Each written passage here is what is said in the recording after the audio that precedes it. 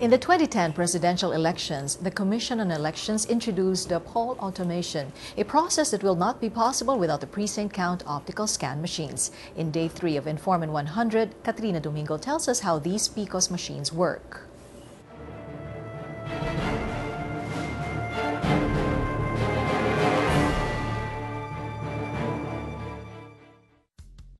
Nationwide polls in the Philippines debuted in the 2010 presidential elections, though automation in the country was first tested in 1996 in the autonomous region in Muslim Mindanao.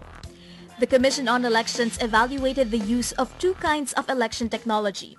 The direct electronic recording had ballots in digital forms. The casting of votes was done by pressing buttons, similar to using automated teller machines. The COMELEC's second option was the optical mark reader technology. It is a paper-based mechanism where ballots are fed into machines. This is the kind of technology used by the precinct count optical scan or the PCOS machine. Between the two technologies, the more appropriate technology is the optical mark reader technology. Why? Because one is we have a paper ballot to return to in case people will have some doubts on the results of the election.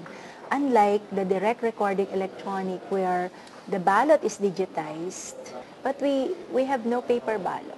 So with our culture na walang natatalo, puro sila nadadaya. So ang kailangan nila, meron silang basis, di ba, for protest. The PCOS machine has 7 parts. The AC power adapter is the main power source of the machine. In case of power disruptions, the PCOS has backup power from a battery that can last between 12 to 16 hours. The PCOS startup is done with the use of a specialized security key given to the head of each election precinct. 2 PIN codes are assigned to each machine. Each of the 2 codes is given to 2 other election officials. The PCOS machine cannot be started if one of the 3 security features are not entered correctly. Aside from entering the codes, the touchscreen also enables election officials to change machine settings. Once the PCOS machine is started up, ballots can be inserted into the feeder in 4 ways. The screen of the PCOS machines alerts the voters on the status of the ballot he or she inserted. It is either accepted or rejected. The touchscreen also displays the total number of ballots that have been inserted into the machine. This number can only be reset with the use of the security key and the 2 personal identification number codes. The information displayed on the screen is saved in memory cards inserted into these slots. One slot is for the primary memory card, while the other slot is for backup. To ensure the integrity of the digital information saved into these memory cards, its latches are sealed during election day. Once the poll precincts close at 5 in the afternoon on voting day, election officials who hold the security keys and PIN codes must configure the machine to switch off its ballot counting contraption. A receipt-like paper will be released from the PCOS machine's thermal printer. This paper will show the total number of ballots inside the ballot box and the election results in the particular precinct. Election officials must check if the number of ballots based on the receipt matches with the number of ballots displayed on the touchscreen. Once verified, the data from each PCOS machine will be transmitted into 3 servers. One for the COMELEC, one for the media, and one for major accredited political parties. This transmission is done by making use of carrier SIM cards.